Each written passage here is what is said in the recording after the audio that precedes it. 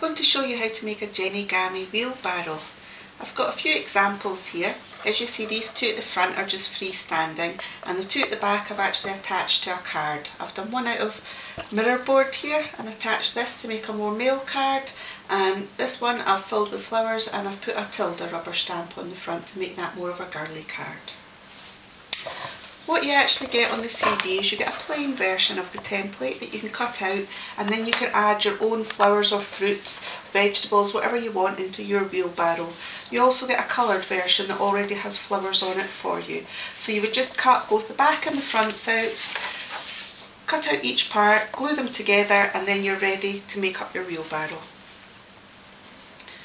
Now I would start by laying the sections out like this. These are the two sides of the wheelbarrow, the back and the front sides here, and these are the parts that have the leg on it that help the wheelbarrow stand up. Therefore those two parts especially have to be made out of quite sturdy card in order to hold the weight of the wheelbarrow. These are the three middle sections that go down the middle of your wheelbarrow, and it's on these parts here that you would attach any flowers or fruit or vegetables or anything else that you wanted to put in your wheelbarrow. These are the three parts that go crossways of the wheelbarrow. You have the smaller section that goes to the smaller end here, the larger section that goes to the larger end here, and this is the middle section of the wheelbarrow. Oops, one of my wheelbarrows has fallen over, which is quite good because it shows you how perfectly flat it actually folds. I'm going to start by taking the three middle sections. And what I want to do with these is take the middle section from here, and I want to slot this into the middle slot of each of these. These can go in any order at all, it doesn't matter because they're all exactly the same. I then have a slot left at either end, one for each of these parts, and these slot up the way into these sections. The only thing you have to watch for here is to make sure that all your smaller ends of the wheelbarrow are together and all your larger ends of the wheelbarrow are together. The last one on this side. Oops.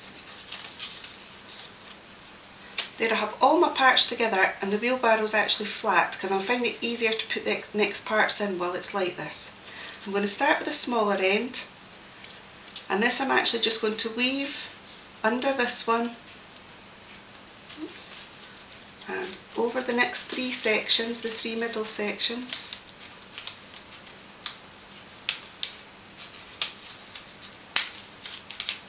and then under the far end.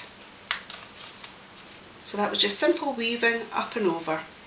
I'm then going to do exactly the same at the other end, and I'm not letting go of the wheelbarrow because it's not actually sturdy enough to hold together on its own until this final section is in. So again, I'm just going weaving over the three middle sections and under the final section at the end, and now it's sturdy enough to hold together and will fold flat. The only other thing you have to do to this is cut a wheel, which is on the template as well. It's just a circle, and I would attach that to the middle one at the bottom here. Just glue that on, whatever height you want it to be, but again make sure that's made of something quite sturdy so that it will hold your wheelbarrow up. Now if you want to attach this wheelbarrow to a card like these two, take your completed wheelbarrow and fold it flat, and these three sections here, you need to bend them over and crease them, and bend and crease, and bend and crease. You can now put a piece of double-sided tape right the way along the end here and attach that flat to your card, and what will happen then is the wheelbarrow will still open, but as you'll see, this side stays flat and stays attached to your card.